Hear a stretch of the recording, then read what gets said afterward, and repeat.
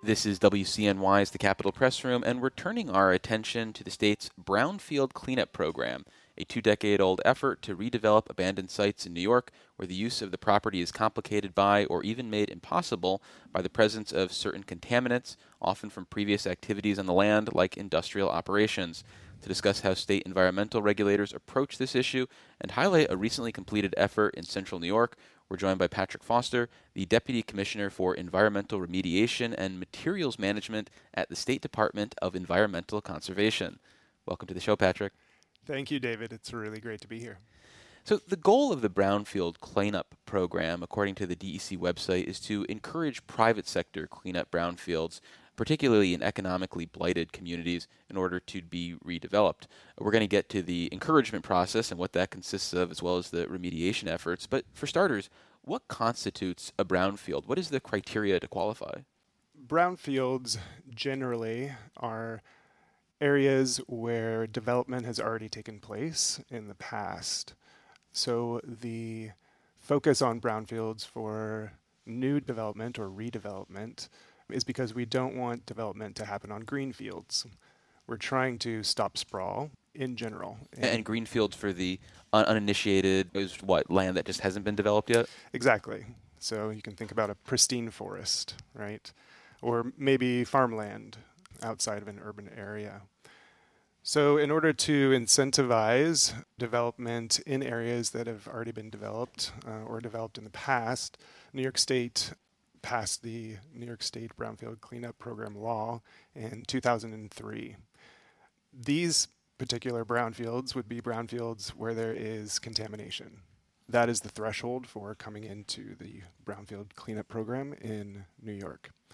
So in 2003, the first generation of the law was passed, and it was a very successful program. And the legislature has reviewed and revised and amended the law multiple times since that initial enactment in 2003. But what actually constitutes a site that would actually qualify for the Brownfield Credit Program? Is there something about the nature of the contamination or its former use that would make it eligible for this program? The Brownfield Cleanup Program is one of a number of remediation programs at the Department of Environmental Conservation at DEC. And it is our voluntary cleanup program, cleanup of contaminants, hazardous waste. So in order for a site to come into the Brownfield Cleanup Program, a party, usually a developer who does not have any other ties to past contamination, will submit an application to DEC that will be reviewed. And that application must have information about the site that shows whether or not there is contamination there. And if our review of that application shows that there is contamination and some other legal hurdles are covered and crossed in that application, things like access to the site, then that applicant can come into the program and start a remediation process. A remediation process at a site, whether under the Brownfield Cleanup Program or the State Superfund Program, for example, starts with investigation. So there's a fulsome investigation that is undertaken at a Brownfield Cleanup Program site. After that investigation is completed, that information is reviewed by the engineers and geologists at DEC. A feasibility study is developed. That study is looking at the feasibility of different types of remedial technologies that might be utilized at the site. So at every site where there's contamination, we're looking at possible removal of the contaminants, so excavation, digging things up.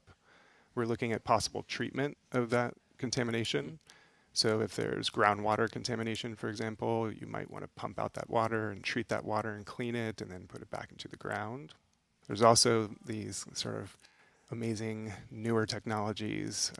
We sometimes refer to them as bugs, where we inject certain constituents into the ground and the bugs eat away at the chemical compounds in the soils.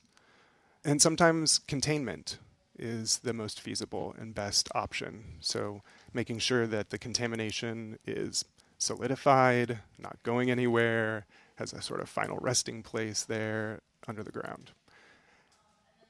Once all of those options are reviewed, then we're getting closer to a decision about what the actual remedy is going to be.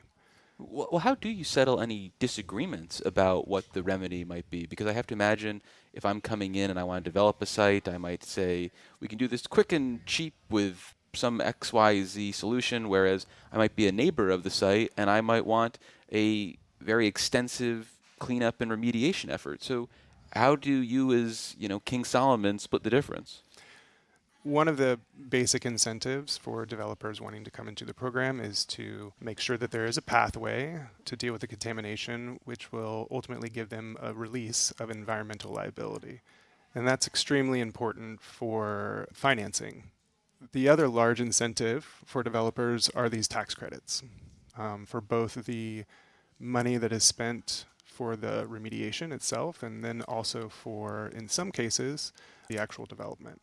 So just to lay that as the sort of groundwork and the background of the program. So when we get those reports from the party that is in the Brownfield Cleanup Program, we review those reports and we are bound by our regulations to review those and to choose the remedy that is most protective of human health and the environment, the most feasible remedy.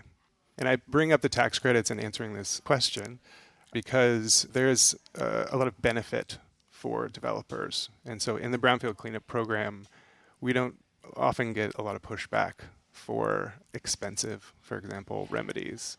So you don't potentially end a project when you come out with your remediation course for the future. Someone says, well, that's just too much for me to do. You find that the incentives are enough for people to say, okay, that's a lot, but the incentives are there and it's worth us to pursue. Yeah, that's right. So it is a voluntary program. So an entity could drop out of the program. Mm-hmm. At the point where an entity would drop out of the program, we would have often a lot of information about the site. And so that site, if it is grossly contaminated, might move into another remedial program. So there's a lot of different incentives for folks to stay in the program. And you can see this in the numbers. We have, since the inception of the program, seen, I think, over 1,300 sites come into the program, and well over half of those have received what we call a certificate of completion, which means that they have finished their remedial project at the site and they can move on with their development. So it's been a really strong program over the past 2 decades to get a lot of sites cleaned up all across the state.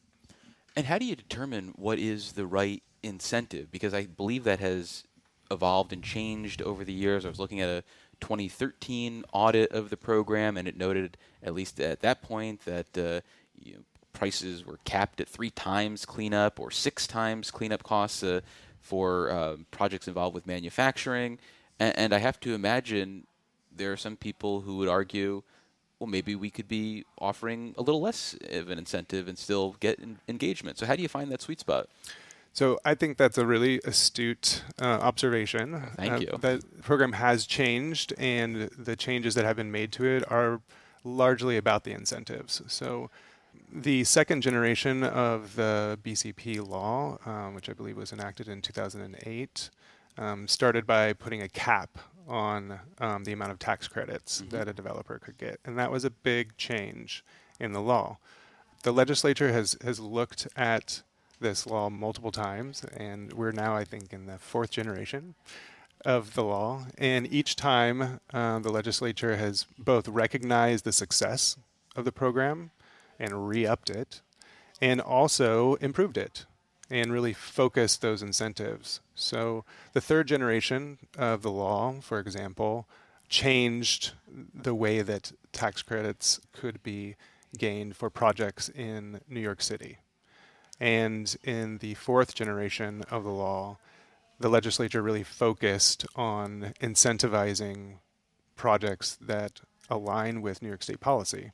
So affordable housing projects, renewable energy projects, those types of projects are really benefited and incentivized more under the current version of the law.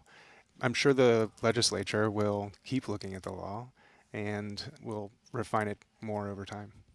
You mentioned the idea of trying to advance certain state priorities with the projects that are selected as part of the Brownfield program. And earlier this spring, we had the announcement about the completion of a affordable and supportive housing development in Syracuse. Can you talk a little bit about that program and how it might be emblematic of the latest incarnation of the program? Over the last year, the number of Brownfield Cleanup Program sites, keeps rolling in, which is great because we get to clean up a lot of sites across the state. But the proportion of, for example, affordable housing sites is growing. And that's really, really great news, I think. So one of those projects, as you note, is the Moyer Carriage Lofts site in Syracuse. And it's a really cool project in Syracuse. An iconic building there, big industrial building that you can see from the highway that many people pass like every day on their way to work and back. And on the top of this big rectangular industrial building with big windows, you see a 2-story house in the middle of the roof.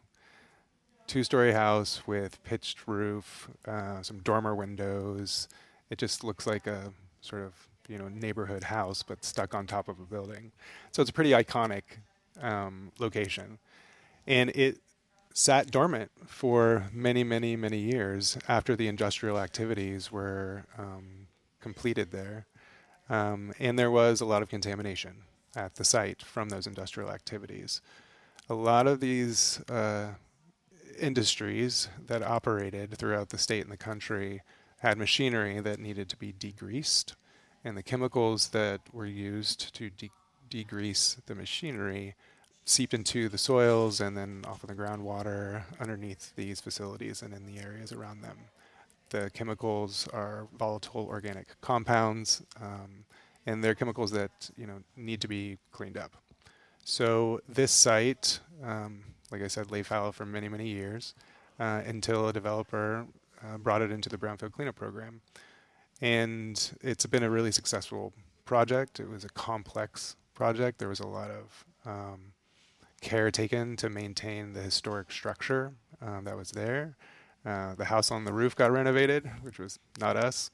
We were dealing with the stuff in the soils. But now the project is going to provide, I think, 128 affordable housing units right there in downtown Syracuse. So projects like these, I think, are ones that likely the legislature looks at and when they're reviewing the law, and has directed our agency through the law to support. Is the threshold for remediating a site like this different depending on how it's going to be used in the future? So if you're looking to have people living there, is that different than if it was going to have new commercial or industrial purposes? That's right.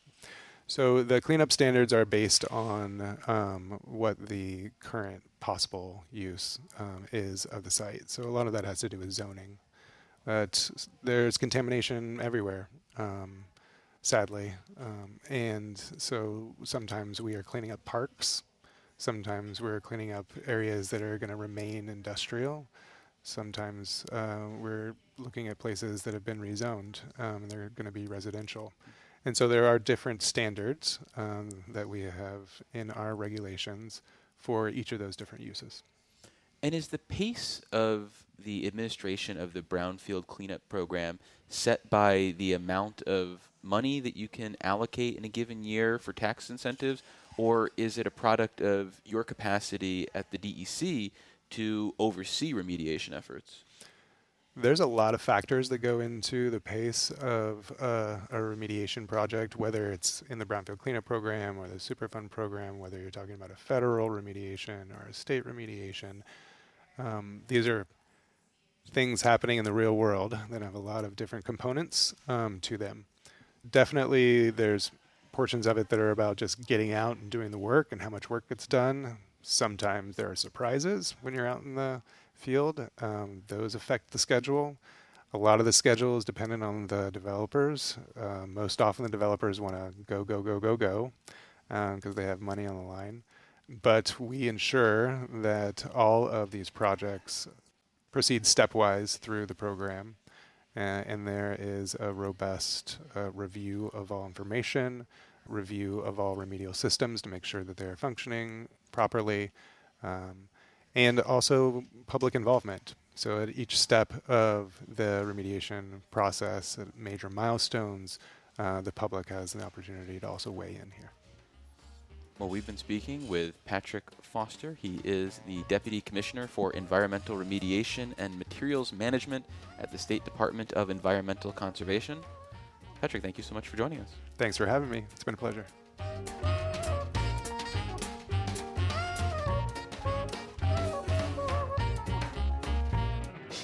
Support for the Capitol Press Room provided by the New York State AFL-CIO, a federation of 3,000 unions fighting for working people by keeping New York State union strong. Visit unionstrongny.org for more information. Join us again for Capitol Press Room, a production of WCNY Connected, Syracuse.